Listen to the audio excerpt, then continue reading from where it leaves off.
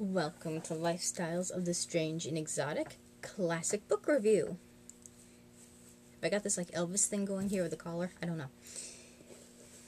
This is a series of book reviews I will be doing on classic Star Trek novels, at least this first part. I might delve deeper into my other books, but for the most part, they will be Star Trek because those are the novels I like to read. Let's see, which one should I review?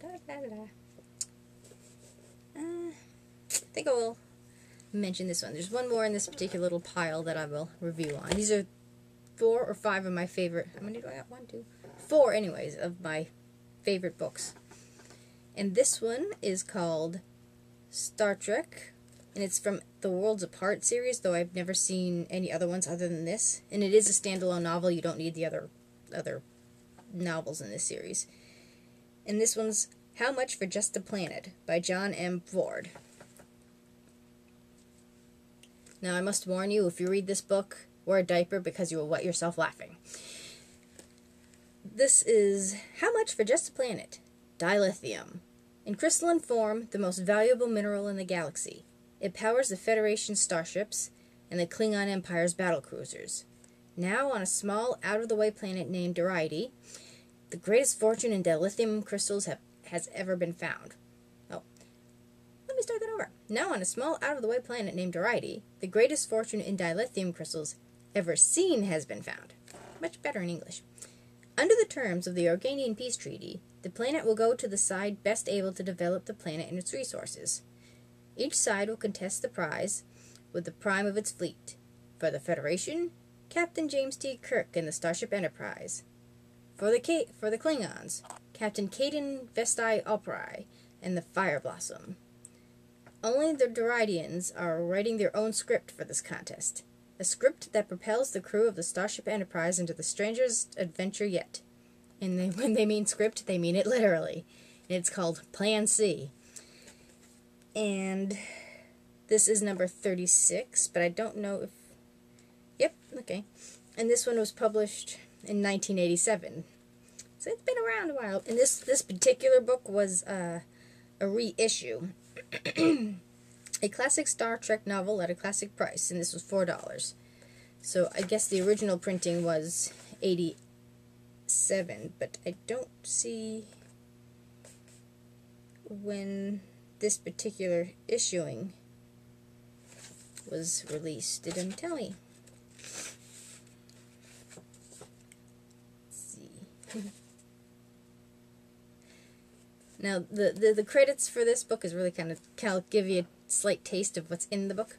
This book is dedicated with affection to its special guest stars, Pamela and David, Diane and Peter, Janet and Ricky, and Neil, who wanted to walk on. An acknowledgement is also gratefully made to W. Shakespeare, G. Feydeau, W. S. Gilbert, and the silent comedians named in verse 2 of Monochrome, without whose work there would never been no tradition to steal from.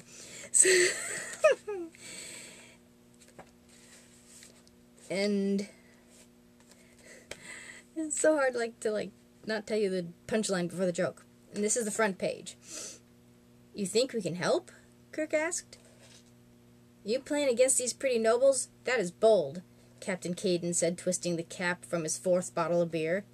That is the way of the line founder, and I salute it. But what if we are discovered interfering with your planet? Would not the light bulbs object? He looked at the bottle cap in his hand and tossed it aside as if it were hot. Light bulbs? Pete said. Organians, Kirk said. It's a habit they have. Well, never mind that. I don't think this should make any difference at all with them. It's not like we're trying to influence your world's decision on the dilithium rights. No, Kaidan said quickly. Of course not, Pete said. Absolutely, Kirk said. Nothing like it, Kaidan added. Well, Kirk smiled. I'm glad we understand that. And Pete is a character that likes this girl, and they have to pretend to kidnap Pete. Well, the girl has the same plan, and she's giving him the Uhura and the female Klingon the same spiel. Let's see. Basically, if Star Trek did a musical, it would be this book. I mean, literally, there are parts where the people of Doridy break into song. I wish I could figure out which page that was, where He starts singing, I ain't got nobody. Oh, is this the beginning where they first meet them? Okay. This is a little ways in, and they're on the planet. People were pouring out of the big building and the town. They were all brightly dressed, and there was a rising sound of voices. Suddenly a bass drum sounded from the trolley car pavilion, and then a brass band came to life. The crowd began singing, "We thought you might like to know that you'll get a down-home welcome in our little town. We hope you never want to go. It's really great you have. Someone strange hanging round. See how our friendly neighbors step back as you pass. Please put your trash in the baskets and stay off the grass. You'll only get one warning. We thought you might like to know." Kirk said, "I've never been met quite like this before." Kirk was humming in time to the bright, brassy music. Sulu waved to the townspeople. McCoy said, "What was that about baskets?" The ambassador said, "Well, I think that's charming." And, of course, the ambassador was an old flame of Kirk's, like, duh. The song continues. "We thought that you might like to know, we'd like to entertain you, our merry old way. So every hearth will be aglow, and there's nothing quite so warm as an auto da fe. We've been on pins and needles since you first appeared. We hope you don't have plans to do anything weird. We're very open-minded, though. We thought that you might like to know." As the music faded, Sulu began singing brightly, though not terribly loudly. From charge intramural to prettiness rural, the sudden transition is simply Elysian. Almost before he stopped, the horse sang to a different meter.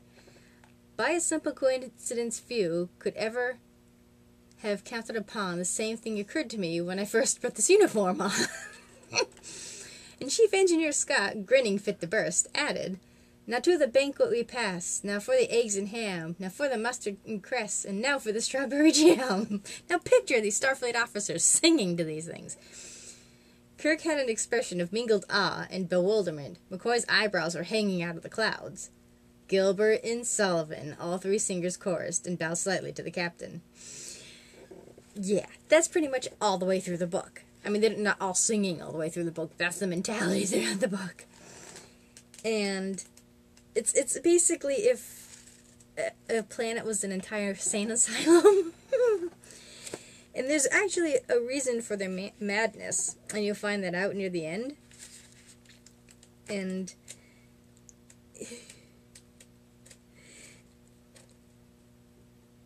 oh, is this the big? Oh, okay, I think this is the one too where they have the inflatable starship. Heaven forbid if you call it a balloon. And it's basically made like a decoy, and it makes a reappearance at the end of the book. You know,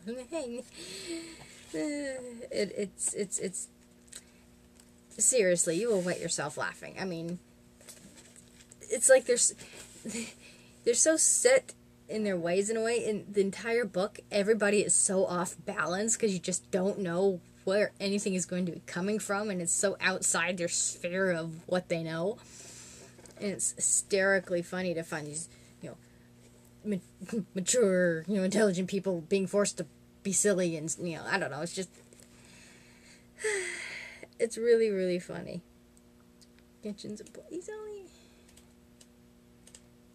And they team up with different people. Where Uhura's with a Klingon, Kirk is with his old flame and a Klingon, and it's funny trying to picture Klingons going through this too. And they just have bad days like the rest. And it's really, really funny.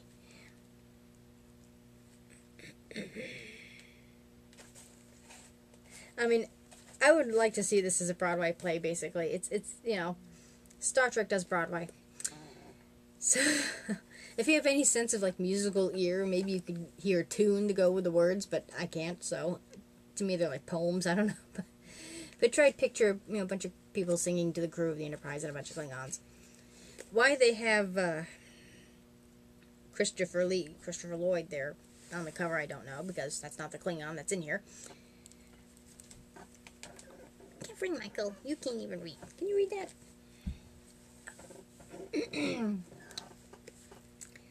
So, if this is definitely a weird Star Trek book, but it's a fun, weird book. And even if you read it more than once, the jokes never get old. You kind of look at it in different ways. That's why I like, Mother's like, why do you read the same book over and over again? It's like, well, there's different characters. Look at it from one point of view. Look at it from another point of view. Focus on one thing. It's different ways to read the same book. So it never gets old. So this is definitely a fun joyride. This is How Much for Just a Planet by John M. Ford. I don't know what other books are in this particular series. I don't think it tells me. It does not tell me. But again, this is a standalone book. You don't need to read the other books in the series. It might be just a series of classic books reissued. Definitely worth a check out. And thank you all for watching. Comment down below if you'd like to see more, though I might make you watch them anyway. Do subscribe, I would be ever so grateful. And I shall see you all next time.